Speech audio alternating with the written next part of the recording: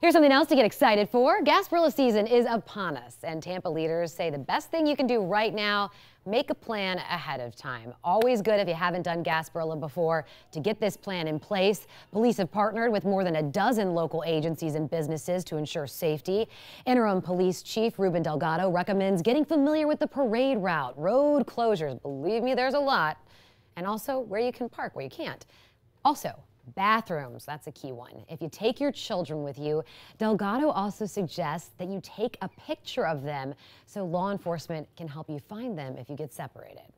If you see something, say something. We'll have plenty of officers around and plenty fire medics. So if you have any concerns about anything that you see on the parade route, we need to know as quickly as possible.